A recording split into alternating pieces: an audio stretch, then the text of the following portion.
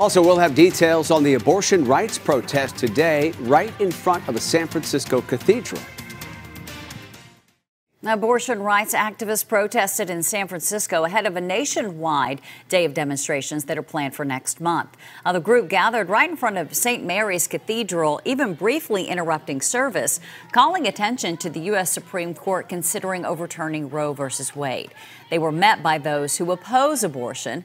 The standoff comes as more states look at abortion bans and as the 1973 landmark abortion ruling hangs in the balance.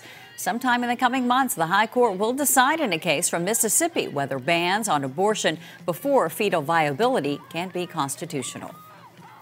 We are here today to call on people, women and men and differently gendered people, to stand up and march on March 8th, International Women's Day, at Sproul Plaza in UC Berkeley and around the country.